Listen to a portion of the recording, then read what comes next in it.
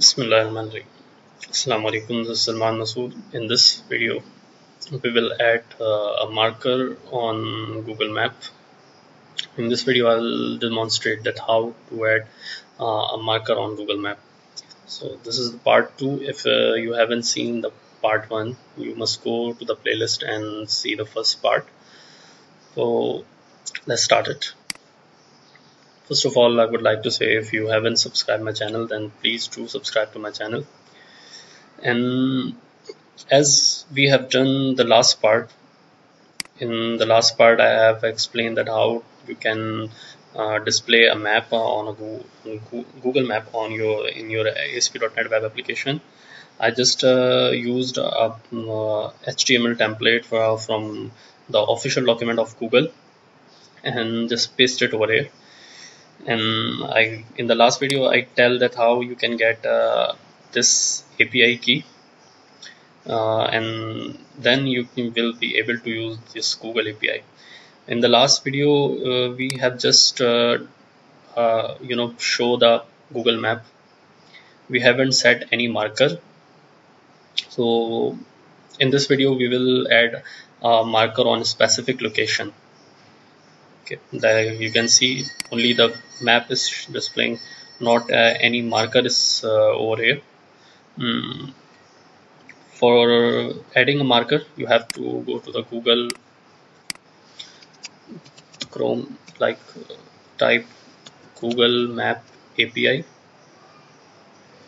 and then go to the Google Map platform, select Map JavaScript API, and here you will get a tutorial adding a map with the marker. Click on it, and then just copy this script. I have already set it at HTML in my previous video, so I'm just getting this script, copy it, and I'm replacing it from my previous script. Now you can see some changes have occurred over here.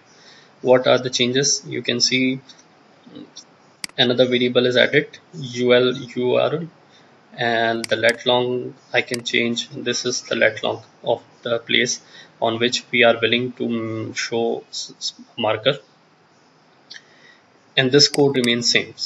I'm just resetting the zoom 8 and save and refresh this page. Now you can see a marker has been added.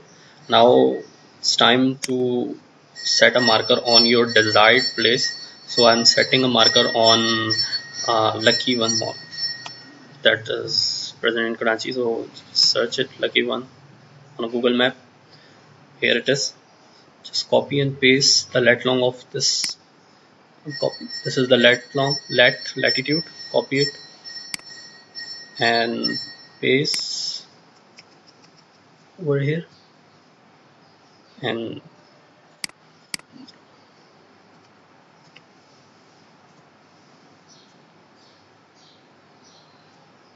copy it, and then just paste over here. Control S. Okay, now it's time to refresh our page, web application page. Okay, it's not showing very much closer, but if I zoom it, it will show the exact address of Lucky One. You can see. So for doing this, for making it visible, I'm setting the zoom size to the 14. That will be enough, I guess. Okay, save and refresh the page again. Okay, some more changes are required. 15, 16. Check it again. Yes, very much enough. Okay, so that's all we have done. We have set a marker on a Google Map. In our later video session, we will add this marker dynamically from database. I have just set this marker hard coded on your web page on the script code. Okay, thank you for watching. If you like my video, please like, do comment and subscribe to my channel. Thank you. Allah Hafiz.